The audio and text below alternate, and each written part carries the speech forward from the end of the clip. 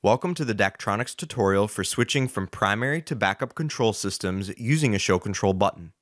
This tutorial outlines creating a script in Venus Control Suite and executing that script from a button in Display Studio in order to switch between primary and backup systems. In a system that is equipped with a backup, there's a backup player as well as a backup processor. The primary and backup devices run independently and are activated within the processor. Processor series include DIP 5060, DI 6000, and VP 6000. When content is created in Content Studio or brought in on an external hard drive, it's always saved to the primary DMP. A software called SyncBack is scheduled to automatically run on the backup player and check for any new or updated content on the primary player, which is then copied to the backup. Buttons in Display Studio play the content to both the primary and backup machines, so that at any given point, what's playing on the primary should be what's playing on the backup.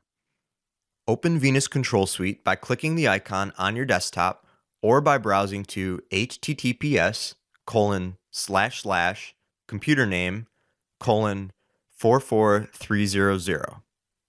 Log in with the username and password. From the taskbar on the left, select Scripts.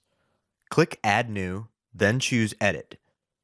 Select Activate Primary or Backup Devices, enter a descriptive name, and click Save. In the Configure Script setting, you will first need to select the display.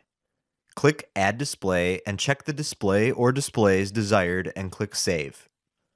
Under Command Parameters, choose which system you wish this script to activate. This example will activate the backup system. Click Save and repeat this process to create another script to switch back to the primary system. Now that the script buttons are created in Venus Control Suite, open Display Studio. Create a new button by right-clicking and selecting New Button. Select the plus sign to add a new line. In Step 1, choose System Control.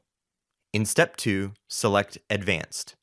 If Advanced is not an option, choose the hub in the top right corner of Display Studio and go to Properties, Settings. Check the box for Advanced and return to your button. Advanced should now be an option. In Step 3, select Run Fusion Script.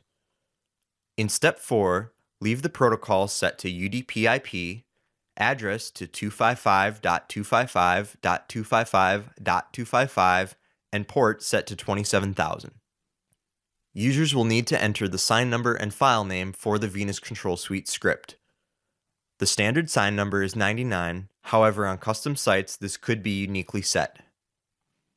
The file name needs to match the script name from Venus Control Suite. Activate Main Backup. Name the button and click Save. Repeat this process for the main primary. Click the Main Backup button to run the script. The display will now be running on the backup system. Make sure to check the backup system prior to each event. If running on a backup system, you'll want to switch the imaging service in Display Studio to point to the backup. This will change what the monitor wall looks at and allows you to make new buttons with the primary machine turned off. From the hub in the upper left corner, choose Properties, then Service Configuration. Check the box next to the backup DMP and click OK. This concludes the tutorial for switching from primary to backup control systems. Continue to other videos to learn more about your Daktronics control system.